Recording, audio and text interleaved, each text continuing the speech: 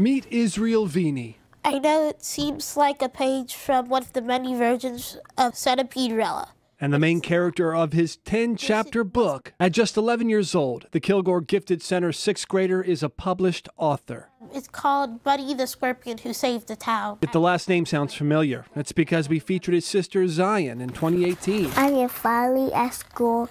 At just 7 years old, she became the first published author in the family, paving the way for her younger brother. Me and my husband both are like, we don't know where we got these kids from. We're just super excited we got them. Proud mom Cherie credits Hampton City Schools.